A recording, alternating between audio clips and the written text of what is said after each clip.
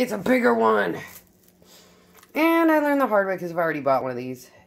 It's got bones.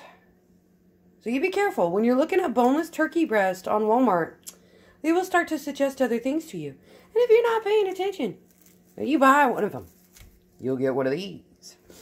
All right, let's get this thing open up and go from there. We'll be right back.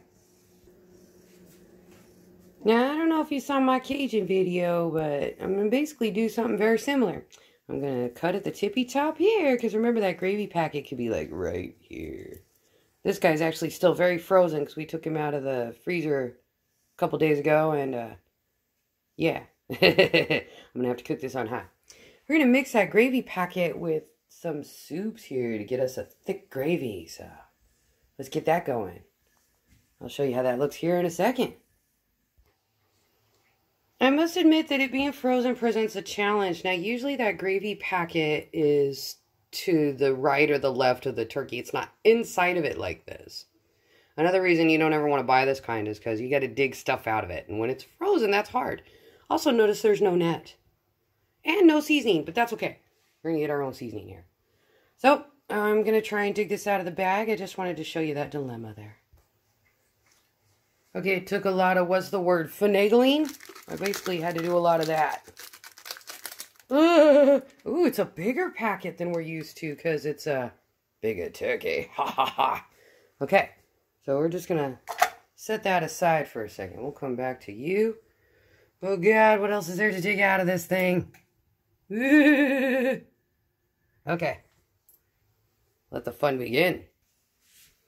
My next dilemma is kind of a big one because this turkey is so big that it barely hit with the lid. Like, it touches the top there. And when I had it on its other side, it actually didn't close, which is weird, but whatever. All right. Now we're going to put some soup. All right, it went from gravy packet, concentrate, to frozen gravy slushy. And so now, we'll just toss that. We never follow those directions, folks. What we're going to do here, try to water this down a little bit. Yes, I need to get all this going, man. I'm eager to get it in so I can go watch the parade before I miss it all. So far it's definitely like an icy, gravy icy. Let us to pour that around the turkey. Let's go. Now, in some of my meals, I like to submerge my meat as much as I can because Dad has a hard time chewing food, so we just basically, you know, cook everything in a lot of liquids. That's not going to happen today because the turkey actually goes up past the edge. So the next thing we're going to do, we're going to take a couple of these soup cans. I'm going to do whole soup with half of a can of water in each of these to keep it thick. So let's get that going there. Okay, here's our first one here. Just to kind of show you I did the cream of chicken and to give you a kind of consistency. Because, you know, soup is usually about twice as thin as this because you use a whole can of water or milk to your can of soup. But that's part of the secret of our yummy gravy. I'm going to do the same thing with the cream of mushroom. So you get the idea, right, folks? And then we'll go from there. Normally I would use this array of spices, but I am a little concerned that it's all just going to stick to my lid. So, I mean, if I actually absolutely had to choose, and let's say I can only choose a couple of them, right? Well, first and foremost, I would reach for this. Bless you, Squinty. Bless you, little man. I would definitely reach for the smoked paprika. I love this stuff. I put it on everything. I think I'm also going for the parsley. Parsley. If I could only pick one more, which would it be? I think I'm going to go for the Italian seasoning. I love the way that it just leaves the extra flavors. So let's go put the rest of our little ensemble away. Good night, spicy. Let's get these going. And obviously, you know, you can put whatever spices you like, whatever you love the most. Okay, here it is with a little bit of Italian, some parsley, and I couldn't help myself. I did a little bit of pepper. All right, so the finishing touches here is with this fun smoked paprika. This stuff comes out just like powder. Yeah, it's gonna be good. It's gonna be so good. Definitely gives it that smoky, almost like a barbecue flavor.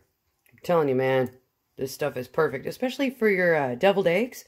It gives them a completely different flavor. All right, thanks so much for watching this, folks. We really hope you enjoyed it. We might kick back in later to show you the finished deal here. But we really hope everybody has a safe holiday, and we'll see ya. Hello, and welcome back. These are our sides for tonight and the Thanksgiving meal that we're preparing here. I put these green beans in actually an hour before the end of dinner, and I'm going to prep this right now. So, we'll get her going, and I'll see you back here in a few. Okay, here's what 12 hours has done to the turkey and the soup. So we're going to get it out of there now, carve it up, and we'll get back with you in a moment. All right, look what we got. I think we bought a half a turkey and we put it in a crockpot, right? Yeah. There's some left over, and this is what we got plated up. Green beans, stuffing, turkey, same thing. We put some gravy on, but I don't want to show you that mess. All right, should we try it? You want to try it? Let me know what you think it tastes like. Grab some of that. All right, we're gonna get a piece. Rah! That's good. Tastes like it was cooking for 12 hours? Oh yeah. Awesome. Nice and tender. All right. Very yummy. We're gonna gravy it up. Thanks for stopping by, you guys. This is what we did for Thanksgiving. All right. We'll put this up in a day or two. See what you think. Later.